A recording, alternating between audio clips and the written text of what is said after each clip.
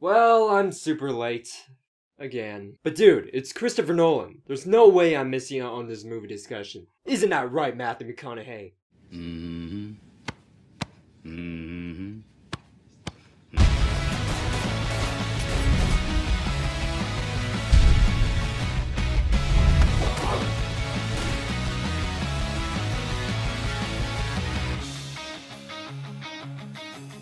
Hey, how's it going, guys? Welcome back to Film with Fire! And today we talk about the movie that shot up to number 13 on the IMDb movie ranking list in less than a month. Holy shit.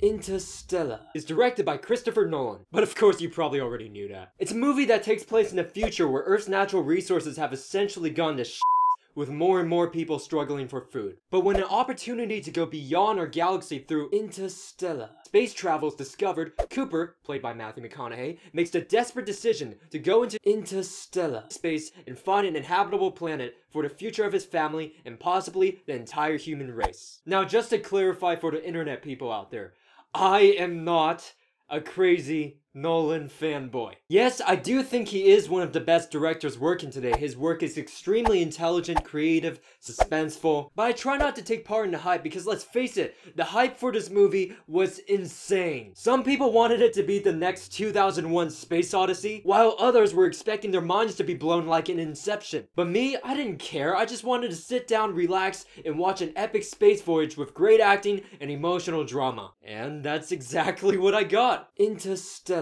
is a great film. Not the most perfect thing in the world, but still excellent. There are too many complaints online from people who saw the name Christopher Nolan, probably got super excited, and decided to build a whole wall of impossible expectations. Like how every teenager did for The Dark Knight Rises. Guess what, kids? If you want to actually enjoy life, you don't do like that. Okay, I'm gonna stop ranting, sorry about that. One of the great things about Interstellar is the initial narrative setup. The whole setting with Cooper and his family was just so emotionally engrossing. Through casual action and dialogue alone, you learn a lot about the main character, his daughter, and the economically f***ed up world they live in, all in the first 20 minutes. And for the rest of the movie, I actually really cared for Matthew McConaughey's character. You can really see his personality and the incredibly tough decisions he has to make between saving humanity and his responsibilities as a father. Because Cooper isn't portrayed as the typical hero, he is a human being with semi-depressed feelings. Strong feelings that at times can affect his judgment, while other times serve as motivation and courage to overcome dangerous obstacles. This deep level of understanding for the protagonist would have not been accomplished without some great writing and a stunning performance by Matthew McConaughey. And his daughter Murph is fantastic too. Mackenzie Foy is only 14 years old, but wow, she was really good in this movie. My theater was noisy and packed, but whenever Murph or Cooper started crying,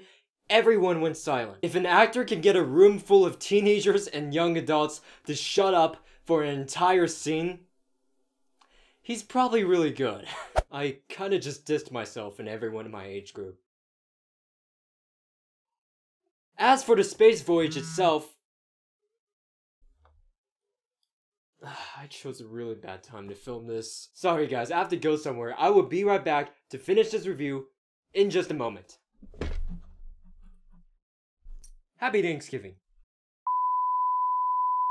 Okay then, we are back. So where did I leave off yesterday? The space voyage is beautiful. The CGI is just so well done. There are times when the CGI is just totally unnoticeable, like the solar effects are just blending in with the environment naturally, as if you're watching real space footage. And the music by Hans Zimmer just fits in perfectly. It has this very interesting vibe that's sort of uplifting but dramatic at the same time. And sometimes kind of romantic. Yes, romantic. That's something you should take note of. I didn't really see the movie as a sci-fi thriller like Gravity. It was more like a drama that takes place in space and uses sci-fi elements to help build up the story. Granted, the space voyage is epic. There are scenes that are just purely jaw-dropping, but I don't really feel like the epic scale of the journey itself is really the main focus here. Because the movie tends to switch focuses between Cooper and Murph on a very frequent basis, which can be a good and bad thing because you really do care about Cooper's family, while at the same time, you don't really have as much development for people like Anna Hathaway's character, even though she does a really good job acting and supposedly spends more time with Cooper than Murph actually does. One moment that kind of bugged me was when there was a conflict in space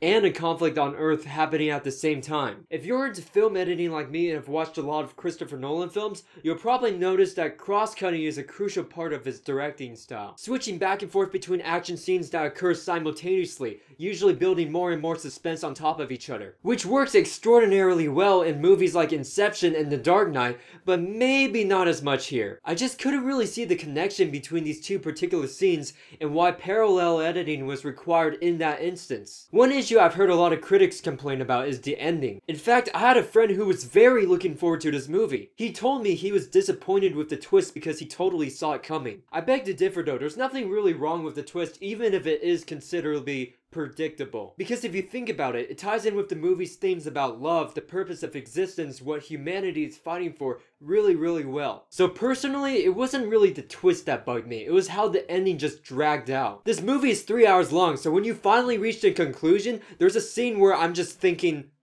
the end. Except at that moment the movie adds a question mark to my statement and goes on for another 10 minutes. And because I didn't really care as much for a particular character, I felt like those last 10 minutes were a bit unnecessary. Criticism aside though, you really do have to praise Mr. Nolan for his dedication. You can tell the director had so much passion for this project. The space shuttle shooting into the unknown was like a metaphor for Nolan boldly exploring a completely different genre, with his own creative vision and personal goals as a filmmaker set.